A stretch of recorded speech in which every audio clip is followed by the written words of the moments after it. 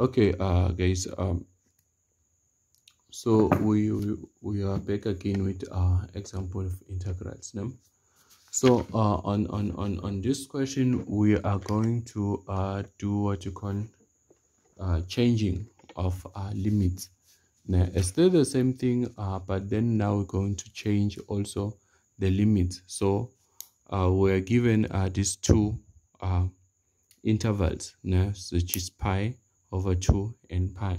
So we're going to simplify this equation, and then I'm going to also change these intervals now.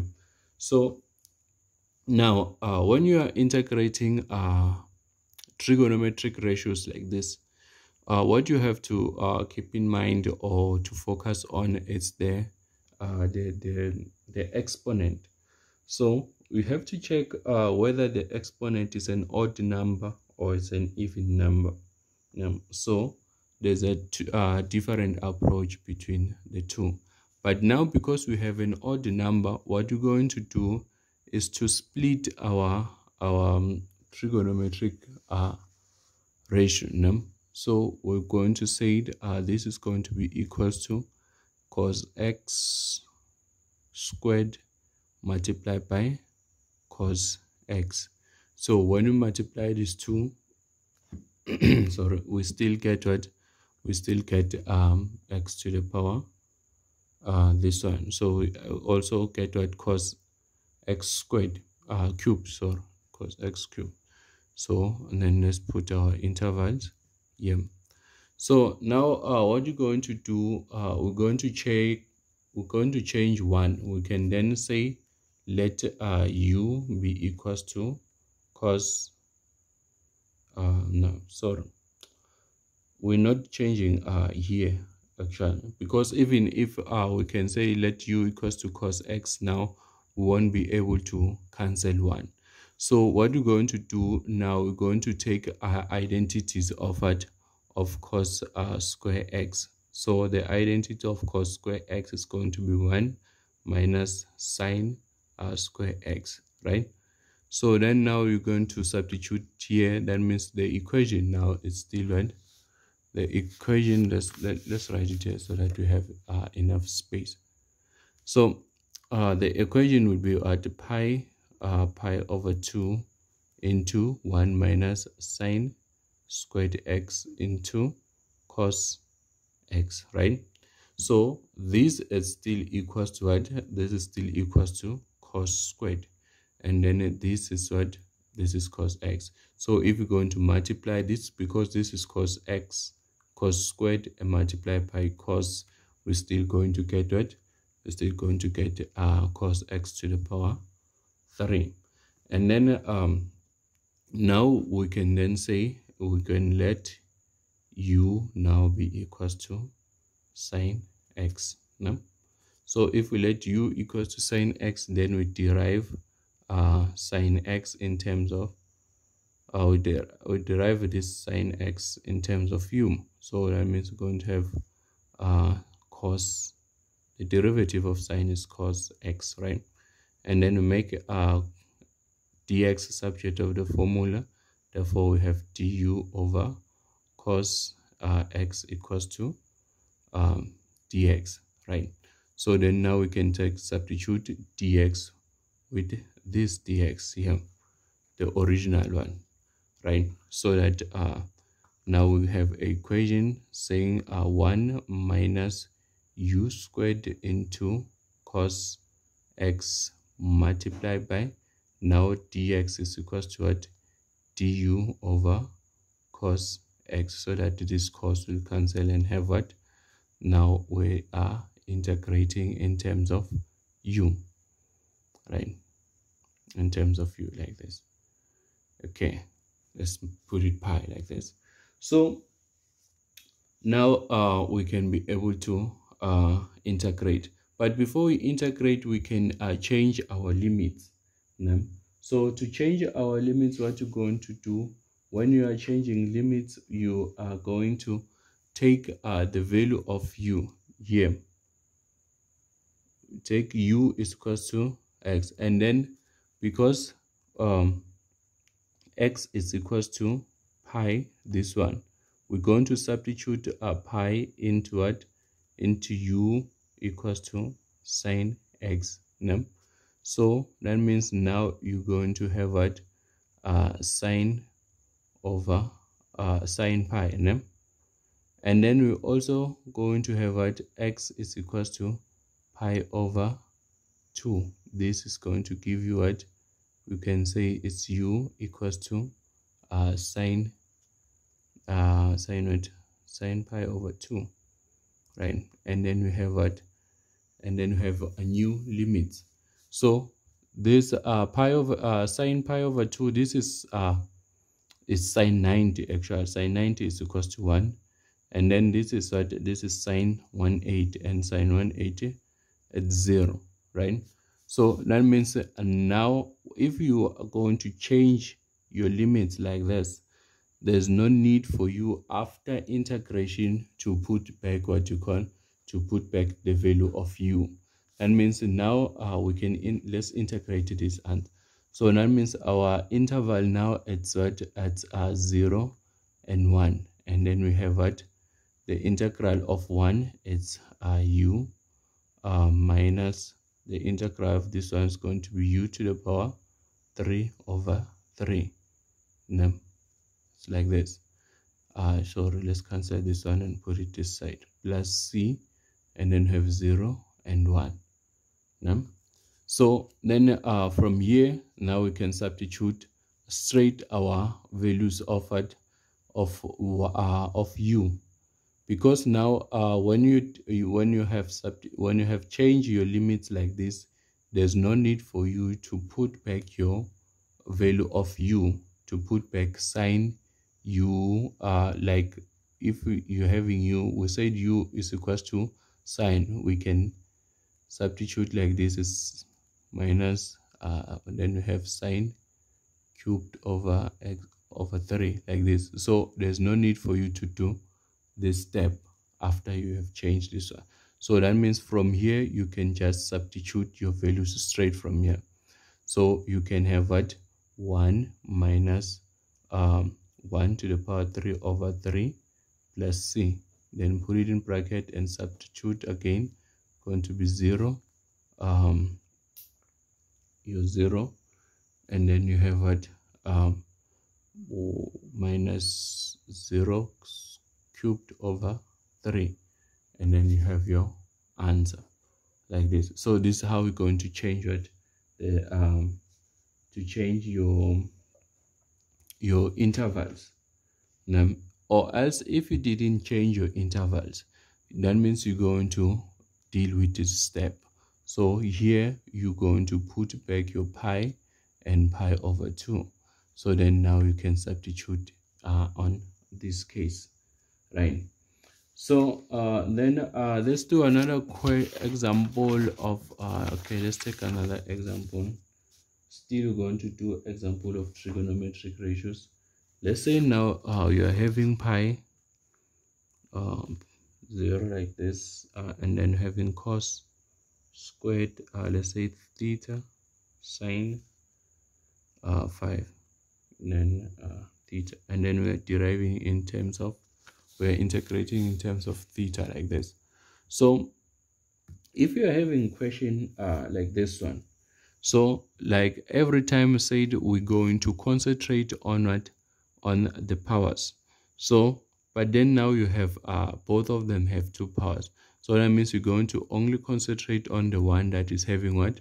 The highest power. So the one that is having the highest power is this what? Sine 5. Now so for you to change sine 5, now you're going to have what? You're going to have cos squared theta, this one, right? And then we're going to put it in bracket. Or before we can put it in bracket, let's not do shortcut and say this is cos squared theta, the first one, multiplied by we're going to have what? Cos to the power 4 theta multiplied by cos theta. Now let's say the theta. So this multiplied by this one, we can still get 5. sorry, it's sine, not cos. Why is sine here? Still have what? Sine to the power 4. This sine, and then multiply by sine to the sine here. So that this one is still giving you what? Still giving you 5, like this. So now, because now this our highest power still is what? It's still what you call it, it's a even number. So if it's an even number, now you're going to split it in this way. You can have cos square theta, this one, and then going to put it in bracket. Now if it's like this, you can split it and say this is sine square square theta, and put it in bracket, and then say square theta, like this, so that this give us what? Give us 4. So then you can then say if this one give us 4, we can then now say that this we can substitute this one with its identity. The identity of sine square is equals to 1 minus cos square theta to the power 2, this one, multiplied by your sine theta, which is this one.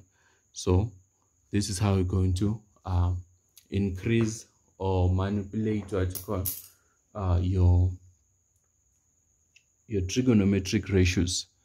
Like I hope this one is simple and straightforward. I should have started with this one, but then we need to start with a simplest one before you can get something like this. So now now we're going to let what we're going to let u be equals to cos. Now we're going to let u be equals to cos theta. It's not x, equals to cos theta. So that the integration, sorry, the derivative of cos u over dt term is going to be minus sine theta, right? So then we can substitute here and have this one cancelled, right? So from there, now we can say that this is what? This is your 0 and pi. Then this now becomes u squared into 1 minus this one, it's u squared all to the power u. Then you can derive in terms of u again. So then now we're going to open this bracket first. So we know that we have 1 minus u, this is squared, right? And then we also have 1 minus u squared. So this is going to be 1 minus 2 u squared plus u to the power 4, right? So this is the bracket here. And then because we have u again inside, u squared, that means this u squared is going to multiply everything inside the bracket. So this u multiplied by this one is going to be u squared minus 2 u to the power 4 plus u to the power 6. Yeah, because we multiply numbers of the same basis, we add the exponent. Then from here now we can do what? We can integrate. So the integration of this one is going to be u 3 to the power 3 over 3 plus or minus 2 u to the power 5 over 5. Then this one is going to be u to the power 7 over 7, then plus c. And then you can put what? Your pi and 0. So then if you're going to continue with this limit, therefore you need to put back to the value of u, which is what? The value of u, we said u is equal to cos theta. But if you're not going to continue with this limit, you can then from here and say if theta is equals to pi, and then you are substituting this one in what? U is equals to what you call is equals to cos theta, right? So your answer here is going to be pi over 180 pi. I think it's, is it 1 or minus 1? I'm not sure about the answer, but then I don't have a calculator with me. But then if your answer it's, I think 1/8, cos 1/8 it's -1, I think. It should start from 1, 0. Yeah, it's -1. Okay, and then for this one, for theta equals to 0, that means u is equals to cos a 0, which is equals to what? 1, like this. I think it's correct. I'm not sure about these answers, but then you can get into your calculator and look at them. So then now we're going to substitute everything and get your final answer, right? So we are going to do our next question where we're going to deal with areas. So then feel free to ask or else to add questions, right? So to add questions, so you can email me your questions. You can just send an email at faguto, like this, faguto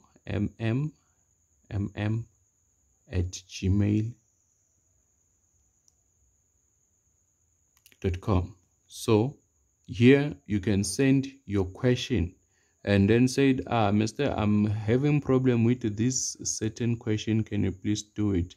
So then we can do it all together. I will create a video solving the very same question that you have and we have sent to me.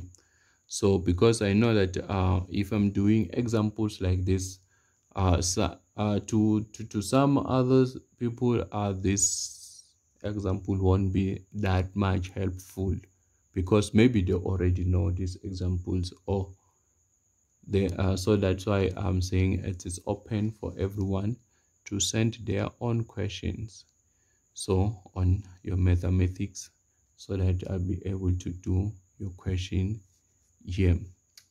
Thank you.